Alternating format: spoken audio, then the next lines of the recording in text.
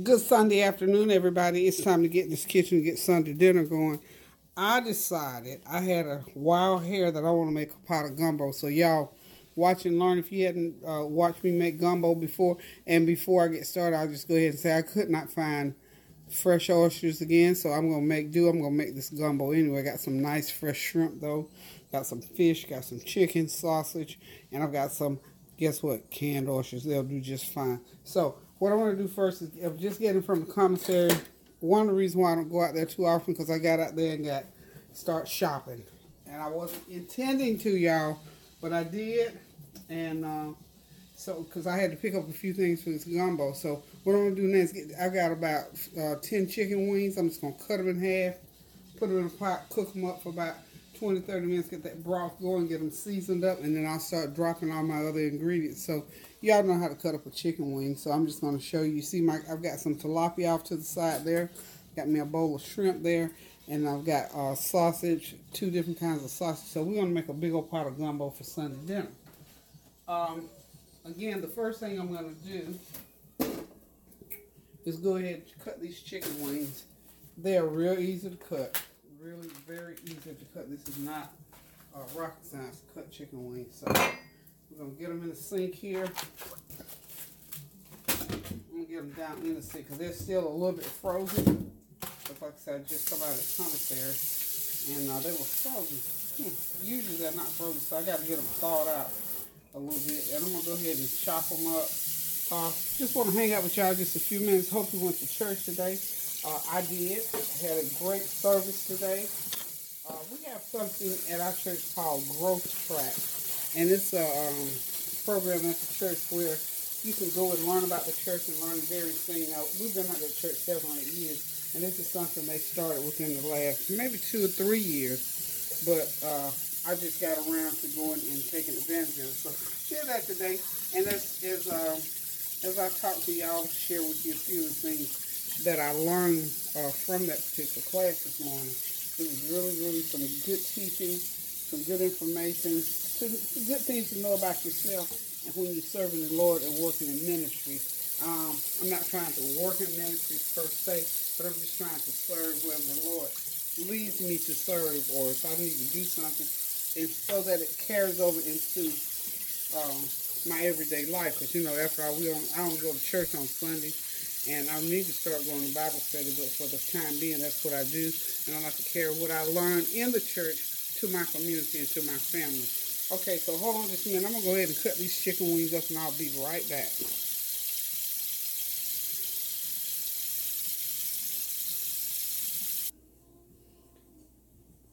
Okay, y'all, tuning back in with y'all. I went ahead and cut most of these up. Now, these chicken wings are pretty, see how meaty, nice and meaty those are?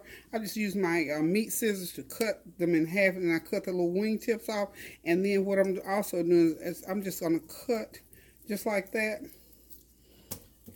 And that way I'll get more pieces of chicken off into that. Because this is just, you know, we're not just cooking chicken wings. We're cooking these wings so that they will enhance the flavor of this gumbo. And so that you know, when you eat, you want to get a little mouthful of chicken in there. So I decided chicken wings because I, for one, like those bones in there. So I'm just cutting them up. So I'm gonna leave these bones in, and it's gonna be a real good deal. So I think I had 8 chicken wings, 8 or 10 chicken wings. So that's a plenty for this pot of gumbo because the chicken wings are an enhancement to the meal. So what I'm gonna do is go ahead and get these out of the sink, get them over here into my pot. I got, 8 cups of water already boiling over here in my gumbo pot. I'm going to add a little bit more water, so I probably boiled about a cup or 2 away. So I'm going to go ahead and just boil you up about 8 cups of water, 10 cups of water, because and then you add more water as you need it. So what I'm doing now, like I said, is just to get this chicken going, because this is the longest single thing that's going to take to cook. So we'll get that done. Of course, you got to make sure you wash your wings real good. Every once in a while they may have a few feathers, so go through there, pull the feathers off, pluck the feathers, y'all, pluck the feathers. So anyway, I'm going to go ahead and get these wings into my pan over here. Let me rinse this pan off. this is my super big pot here, so I'm just going to go ahead and drop those wings in there and get them boiling. And then I'm going to start with all my seasoning in there. Okay, let's get right in that pot there. Okay, there it goes. So now you see that's the beginning of this gumbo. So I'm going to go ahead and get my seasoning going in there, and I'll be right back.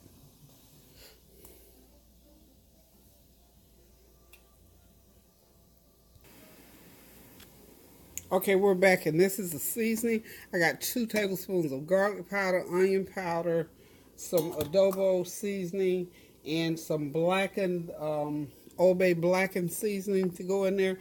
And I've got that boiling bag that I'm going to drop in there towards the end of the cooking. So, and I've got 4 chicken bouillon cubes. So that is 2 tablespoons of garlic powder, 2 tablespoons of onion powder, 2 tablespoons of adobo, and 1 tablespoon of that Old Bay blackened seasoning. And I'm going to be dropping a little bit of a tablespoon of salt is going to go in there too. I'm going to use, of course, I told you I've been using that Himalayan pink salt, so I'm going to be using that. And just going to let that chicken go ahead and start cooking. And I'm going to let it boil for about 45 minutes while I work on my veggies and my other things, the other ingredients that go into the gumbo. So I'll be right back again.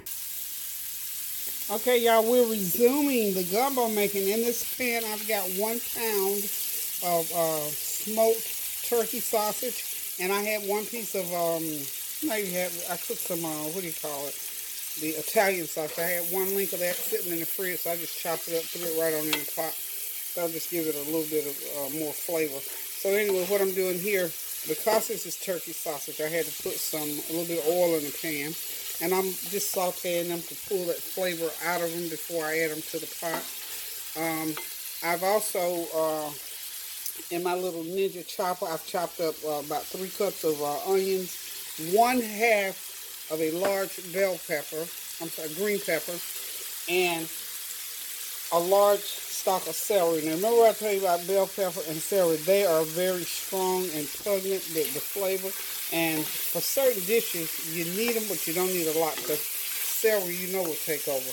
And so will green pepper if you put too much. So what I did, went ahead and just put like I said, 1/2 of a, well, maybe not a large, maybe a 1/2 of a medium green pepper, and 1 stalk of celery. And if it's a small, bunch of celery, then use 2. Just so it's a discretionary type thing. But for me, this is the taste that I like, and I know my family enjoys these particular flavors. So I'm just going to go ahead, and it's going to take about 10 minutes to saute these sausages. You can see I've cut them in little circles, not even 1/16 of an inch in depth. And you see I'm clearing this other side of the pan, because y'all know I got something else going on the other side. Got to get this pot going. The flavor trying to be here shortly. Okay, I've also got a pound of Jimmy Dean hot premium pork sausage.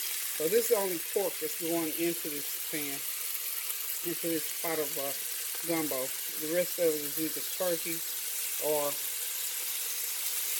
chicken. Okay, so that's 1 pound tube of sausage. Just give it a little bit of a kick. I hope it don't get too much of a kick. I don't think it will. So what I'm doing with that same thing, I'm going to saute it. I'm going to, sort of be crumbly pieces. I did not, in this area, for whatever reason, I've not found a good andouille sausage. So I just went ahead and thought, well, I know that particular turkey sausage is real tasty, and it works well with what I'm doing. So we're going to go ahead and just get the sausage going. And there's no cross-contamination. The heat's hitting this is there on their side, and the other one's on the other side. So we got this going. So all this is raw meat chicken. So, and I got this heat on high now. You can't have the heat on low, otherwise you get too much water going on in there. So just sort of chunk it to fry it up. So like I said, it's going to take a good 10 to 12 minutes to get everything all done and cooked up. So I will go off now, because the next thing I got to do after this is I've got some fish and I've got the shrimp over there in a bowl. I've already cleaned the shrimp, cleaned the vein, and those are jumbo shrimp, so I sort of chopped some of those shrimp into pieces, and for the most part I left the rest of it. So I'll say that's about a good pound and a half of shrimp. Nice shrimp. Honey, if y'all live near Sam's Club, they have a big 3-pound bag of jumbo shrimp for like $19.99. I have another bag for $17. I didn't stop to read to see what was going on, why that one was $17. But anyway, that's a good deal for me because shrimp is expensive. And these were nice, large shrimp. Okay, so that sausage is frying along nicely, so I'm going to be right back in a few seconds. Okay, y'all, we're back. The sausage is browned. The other sausage is sauteed up pretty good, so I'm going to go ahead and start putting it into over here in the pan with the chicken. That chicken, and try to get it to a rolling boil, if you will. And of course, this is going to be the same skillet I'm going to use for. Don't drain as much of this oil off as I can because I'm going to use this oil for doing my roux. Okay, that's the fun. You know, the funnest part the part I like best about making gumbo is the roux, because I learned this now from Justin down in New Orleans years ago, watching him on TV make that roux, and he would dare you to get it real black, because he got his real black, and so I learned how to do it. It's all in your mind. I think I shared this with y'all before when I made the roux. It's all in your mind about that roux now. I tell y'all, you have to have a real strong heart to make black roux. That's just all there is to it. I learned that, because honey, the darker that roux got, all I could think about, it's going to be burned, it's going to taste. You know what you're doing, Shiv? I'm going to show you here shortly when I get all this out of here. So, and one thing, the other thing about the roux now, you have to pay attention to the roux. You cannot. You absolutely just cannot be doing other things while you're doing the roux. That's just all there is to it. Okay, so now we got the sausage, the chicken, both kinds of sausage and chicken. Now, see, that right there could be a pot right by itself if I threw some okra off in there. Okay, but since we ain't got to that point yet, so we're just gonna let that cook. I'm gonna put it on low. I'm gonna go ahead and put it on low for right now, and then what I'm gonna go ahead and do, because I always put my and don't let me get ahead of myself. Let me get my bell pepper, onion, celery. Now I'm not gonna saute it because I put it in the Ninja and it's minced really, really fine. So I can go ahead and get that going in there too. So let that get cooking up in there real good. Just dump it right in. You see how it just blends right in there? Now, if I had hand chopped it, it was in bigger pieces, I would have sauteed it. But being like this, it's minced. It's really minced in there. I'm going to have to put some more water, of course, in there, as you can see. But that pot is about halfway full now. So, probably going to have to put about 4 or 5 more cups of water in there. I'm getting excited, y'all, because it's getting down time for me to get this roux going. And I tell you, I get excited about the roux now. So I'll go ahead and tell you. And what I'm going to do, even though I'm going to use that oil out of that pan, I start my roux off in a clean pan. So I'm going to go ahead and pull that oil out of that pan. And I'm going to go ahead and wash my pan. Because it has a little little crusties on the bottom. I don't want nothing interfering with the color of my roux. I don't want to start out with nothing dark. So whatever I end with dark is my natural roux. So I'm going to go ahead and clean that skillet up, and I'll be back in a sec, y'all. Hold on now. Just get you a glass of lemonade or something and wait on me.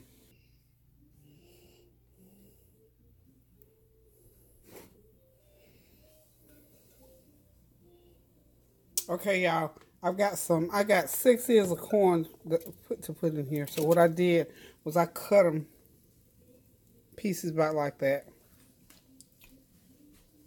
Almost like spoon-sized pieces.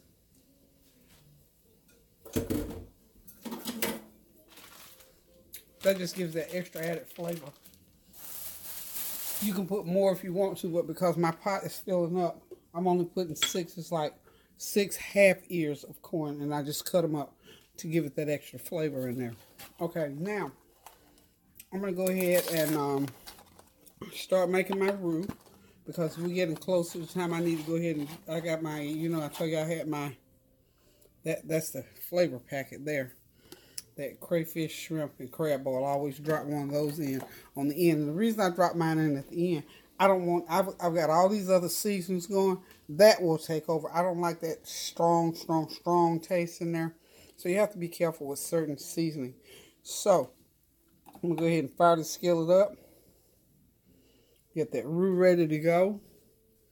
And while I'm doing that, I'm just going to go ahead and put the rest of my everything else in. So the reason I'm doing this is because when you put the roux in, you need that water boiling. And you got to be real careful. And don't fill it up too far to the top, because then it's going to pop up at you. Okay, I found me a can of clams, minced clams, so I'm just going to throw those in there. Anything that I find up there in that cabinet is going, it's only 1 or 2 cans. And remember I told you I could not find fresh oysters, so I'm using smoked. These are canned. So for those of you who thought it wasn't good the last time I make it, think again. It was wonderful. Even though I prefer fresh oysters. For whatever reason, I found all kinds of other seafood with the fresh oysters. Just weren't there. I got 3 cans in so far. I'm going to check it out and make sure. Again, certain things, you have to know food and what they taste like and what they do in a dish. Now, I held back on that last can because I actually got 4 cans to put in there. But I held back a little bit. Look at all those ingredients in there. You see that? There's going to be plenty. Now, I'm going to tell you, I don't know who's watching, what you all do in restaurants or whatever. But when I want a bowl of gumbo, I want me a bowl of gumbo, and I like lots of ingredients in there. And my gumbo has everything in there in great quantities. It's not little skimpy little, wonder what that is amounts, because I've gone and paid as much as $10 for a bowl of gumbo, y'all. I got 8 shrimp and a few samplings of whatever, you know, what is it? I don't know what it was. But anyway, what I'm saying to you is this: if I put this on the market, I think I'd do well with it. But since I'm not, it's on the market for my family. How about that? Okay, hang on. I went ahead and did a taste test with those 3 cans of oysters, and I think I'm going to hold what I got on those oysters. I don't want, because they're smoked oysters, and they're good. But, you know, again, I don't want that smoked taste to take over, because that's not what gumbo really supposed to taste. It's not supposed to be real smoky. It needs to be a little bit smoky, but not too smoky. So I held back on that 4th can. So we're just putting 3 cans of, if you have to use smoke, hopefully you can get and those 3 cans are the equivalent of, let's see, 3.5, 9, 10, about 12 ounces, which is basically and oysters, I think when you buy in those cans, you pay about $20 for that can of oysters. I think it's basically about 12, 14 ounces. So I'm sort of on target with that. Not too far off with that. Okay, y'all. So what I'm going to do now is go ahead and get this roux going, because the last thing I got to put in there is going to be my fish and my shrimp. So that grease has got to be, okay, y'all, watch and learn. I'm going to have to use a metal, so you're going to hear the noise. So you got to, if you want to hear what I'm saying, you're just going to have to listen real close. I mean, if you know, really it's just like basically watching what I'm doing. Okay. That grease there, that was a little oil that I had fried some chicken in, so it don't make no difference about that. You want more flavor. Okay, so now you got to have the heat turned up on this stuff. Now I'm going to go ahead and tell you, you can't have no little bit of heat going on. Got to have that heat rolling. And so I already see I'm going to need some more oil, so I'm going to just pour. I didn't pour enough oil because that was 1 cup of flour. And so far, this is like a cup of oil. So it's equal amounts of oil, okay?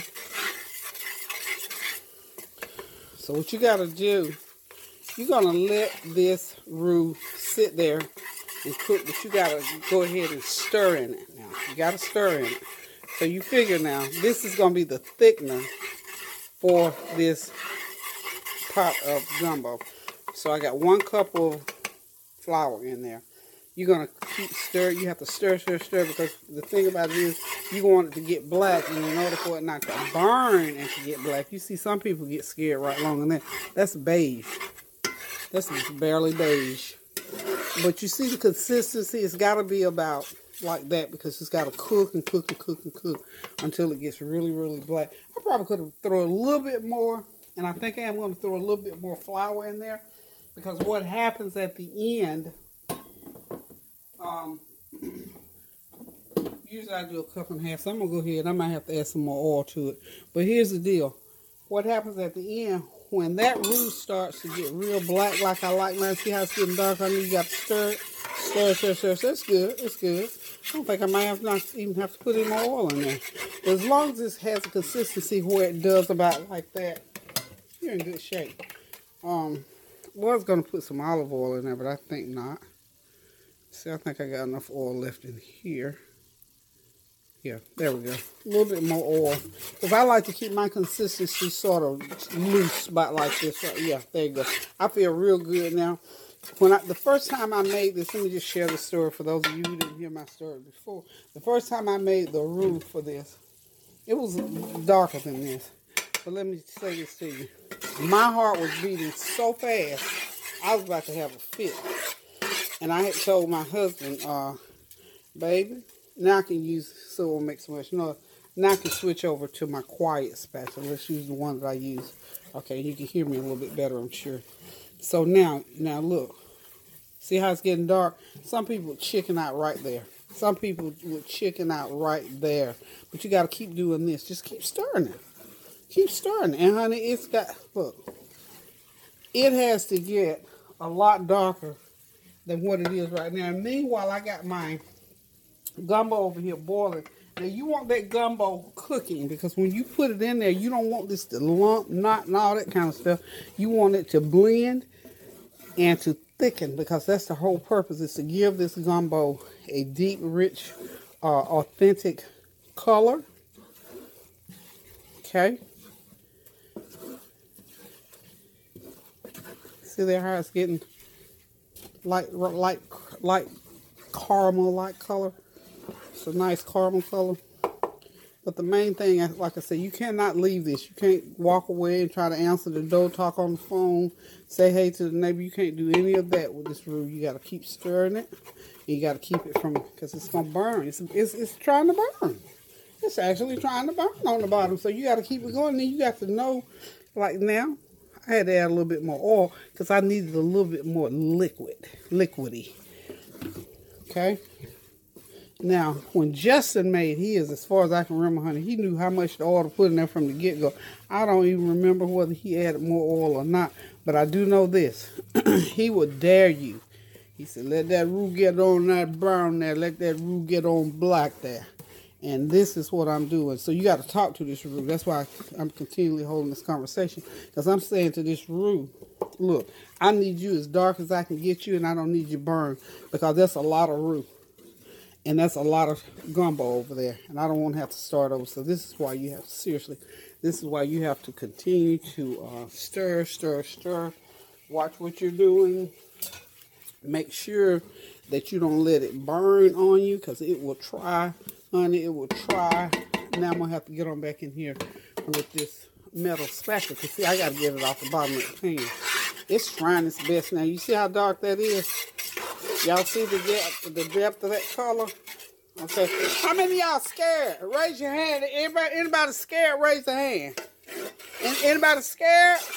Anybody scared? Raise your hand. Okay, scaredy cats, raise your hand. Raise your hand. It's smelling like it might try to burn. Y'all better raise your hand if you're scared. Now I'm telling you, get them hands up there if you're scared. See that? Gotta keep stirring it. And you gotta smell it now. See, it ain't burned, but you gotta smell it, y'all. You gotta smell it. Y'all have to excuse me, honey, because I get real excited about this roux. Let me tell y'all something other. And you know what? A few more turns here, and I'm about ready to put this roux.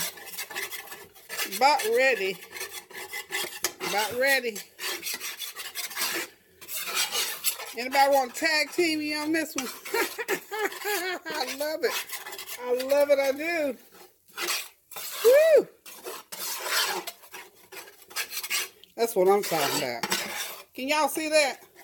Can y'all see it though? That's what I want to know. Can you really see how dark that roux is? That roux is dark, y'all. Okay. All right. Okay, y'all. All y'all scared. I'm gonna go ahead and put it in there. I'm gonna go ahead and start. And remember, y'all be careful. It'll bubble up on you. Okay. All right. All right now. All right, and we don't want to get it thick. You have to get it over there by the window. So anywho, I may have to put a little bit more in there. We'll see. May put a little bit more in there. But as you can see, now for anybody that knows anything about gumbo, you know that gumbo is supposed to be about that color. About that color. I think I need a little bit more. A little bit more. You see how it bubbles on you? But you have to be very careful because it's almost like it wants to jump up out of the pot. But again, the purpose of the roux is for color and to get kind of a brothy, you know, kind of thicken it a little bit so it's not real watery. You don't want it watery. You want it kind of, and that about a cup and a half of flour is what you need to pretty much thicken. I'm just going to use most of that. I'm just going to go and put the rest of it in there. So, okay. Was that fun or what? For all the chefs out there that know how to make gumbo, this is in my kitchen. For all those professional chefs out there who make this in their kitchen, I don't know if you go through all these steps like I do. Roux is a specialty thing. Gumbo is a specialty dish, and it's one of those dishes that I'm just gonna take my paper towel and go around here like that to get those little squigglies off there that popped up. But seriously, and see, I've got enough room left in that pot to get my shrimp and my fish in there. And my okra. I got to put my okra in there. So I'm going to go ahead now that I got that done. For whatever reason, I don't know why. Nobody told me I had to, but I always put my shrimp, because you don't want that shrimp to cook too long. Even though this freezes, you can take it back out months from now and eat off of it. And it tastes just fine. What I want to do now is go ahead and I'm going to open my okra. I'm going to put a couple of cups of okra in there, fresh okra. I found some, y'all won't believe this big old bag of okra. This is the only size bag they had in the commissary. Y'all make it not that big old bag. I think that's 5 pounds of okra. But anyway, I'll be doing a lot of okra stuff next week. I don't want to turn it up too high. But this is going to cook for another hour or so. So all those flavors will have the opportunity to cook in. And so that you want your okra to cook all the way through too. Some people say they don't like okra. But they love gumbo. So they don't even know the difference because surely I put okra in my gumbo. I think I'm going to put a couple of cups of this. Okra just gives it that extra added flavor, texture, and consistency. So that's one. Turn that up there. You know, like I said, cooking to me, I love to cook. I love to cook. I love experimenting and things that I like when I go somewhere and eat food. And sometimes, you know, and I don't knock what nobody do because I'm sure I probably have cooked things that people think, man, she got enough seasoning, too much, you know, don't like what I cook. But that's fine. But I like highly seasoned food. So, in fact, I went somewhere yesterday and ate some food that it was okay, but it wasn't all that great. I mean, that's just me.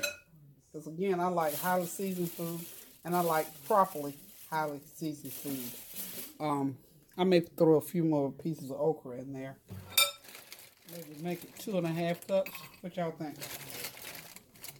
Because one thing about the okra, it's going to cook to pieces. Eventually, you won't even know it's in there. I'm going to let that okra cook for the most part, and then I'm going to put the shrimp in. The shrimp's going to be the very last thing I put in there. I've got I'm going to let it cook a little bit, then I'm going to add the fish, and then I'll add the shrimp last. For all practical purposes, the work in this pot has been accomplished.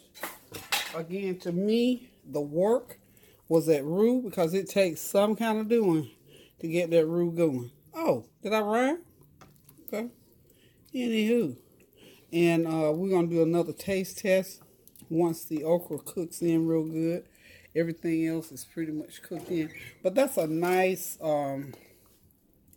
that's just one of those. Now, Tanya likes her gumbo with the tomatoes. So I'm going to take some of this out and put it in another pot when I get it all mixed. And I'll just add some tomatoes to her. She just likes her with tomatoes. So I will accommodate her taste. But, Chef, what y'all think?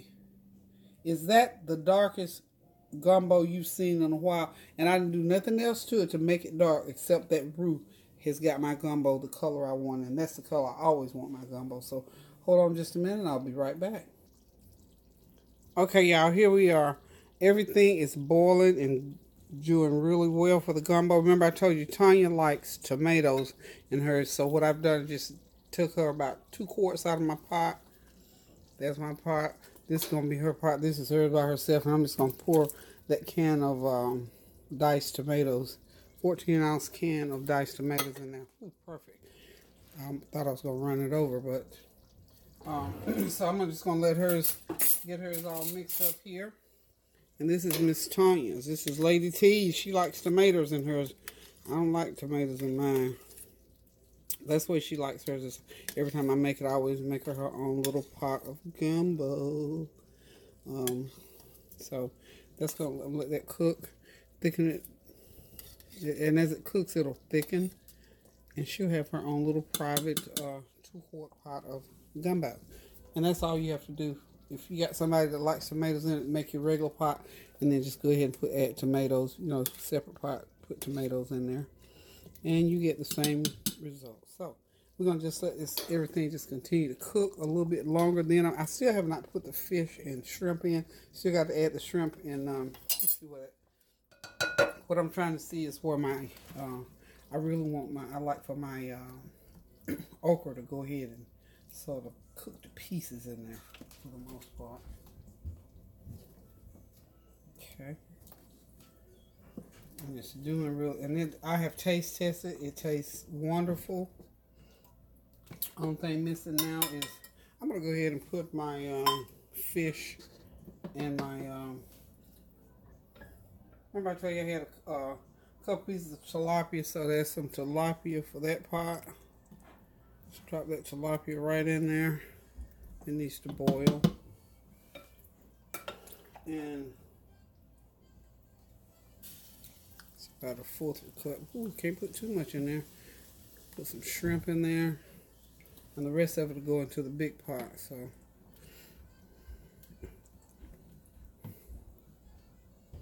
we're going to have us some good eating around here in a little while. I may have to take a little bit of that juice out of that pot. When it starts boiling, I don't want it to cook over on the stove. Okay, so let's just do that right now with this measuring cup. Just take, I don't want to get any of that. Just the juice. About that much, you reckon? Yeah. Okay.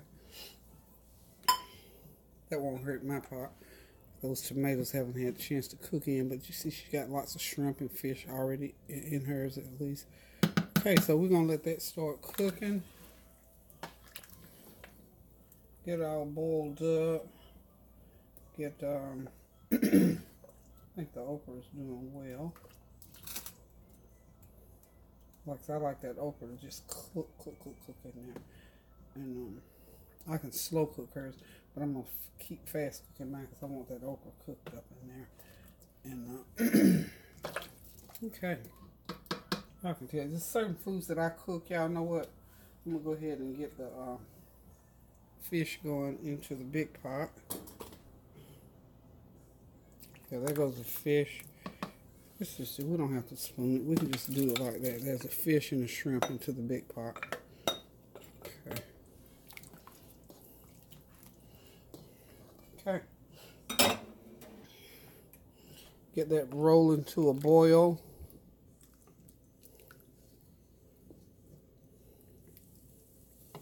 And we're going to have some nice gumbo.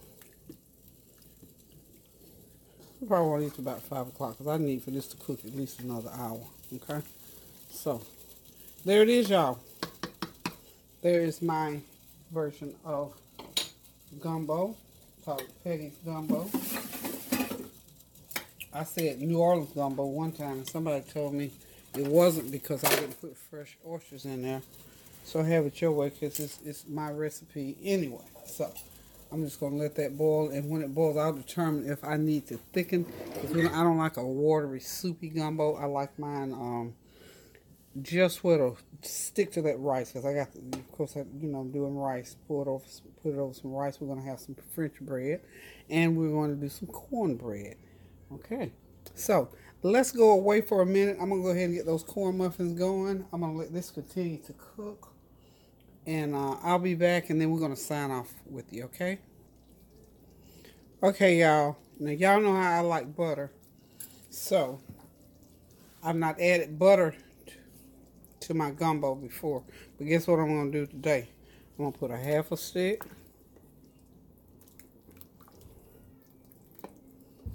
of butter in there. Did I hear somebody say, won't you just go ahead and put the whole stick in there? There you go. You got it. So if I put a half a stick in there, that means I got a stick in there. It means I got to put a half a stick in Tanya's pot. So, okay. Half a stick in Tanya's pot. So, now we got something going on here. So, the secret weapon of the day for this gumbo. So, y'all know this is my very own. My secret weapon for today is a stick of butter. Butter in the gumbo. Y'all know it's going to be good. It's gumbo Peggie style. Okay? So, that gumbo is going to cook another hour or so before we actually eat it. You know, gumbo is one of those things you can put it on the stove. You can cook it all day long. The more you cook it, the better it gets. You know that. But because we got to eat it at some point. So, I'm going to say for cooking time on this, it's been about 2.5 hours, which is good. It's done. Everything's blended. It's just one of those pots that the longer you simmer it, you know, the more flavor is pulled out of it. So we're just going to let it continue to simmer slowly. Let that butter cook through there. See that? See what I mean about the okra? The okra is about gone. You probably don't see the okra. You know how parents used to tell you need to be seen and not heard? Well, we want this okra tasted and not really seen, because those folks just don't like okra. I don't know why. Tastes good to me. But anyway, for all practical purposes, that butter, by the time we get ready to eat, the butter will be out of sight. I'm sorry, the okra will be pretty much out of sight. So y'all, listen. I'm going to go ahead. Okay, and I've got my pot of... Okay. And for today, y'all, this gumbo is finished. I've still got that flavor packet in there. I'm going to leave it in there for a little bit. And then at the end, I'm going to go ahead and take it out. But for right now, I'm going to leave it in there and let it continue to simmer and cook. Thank y'all for hanging out with me for these 2 hours to get this pot of gumbo going. And Tanya's pot over here is going with the tomatoes in. Look at that butter welling up over there. So what I'm going to say to y'all is love you guys. Hope you had a happy Sunday afternoon. And hope you went to church today and learned some word. I did. I'll share that word with you one day next week, because it was a very rich word. And we had that special class. So I'm going to be sharing both of those with you all. So listen, guys. Until we meet again, until I cook again, I am going to say thank y'all for tuning in. Go in that kitchen and cook something. Even if you have to open up a can and season it up, because food is food is food. Even though it's better when you cook it from scratch. But however you do it, just make yourself something good so you can feel good about it. Listen, until I cook again, I'm going to say love you guys. Keep those prayers going up so the blessings will continue to come down. So on this Sunday afternoon, I'm going to say love you. Toodaloo.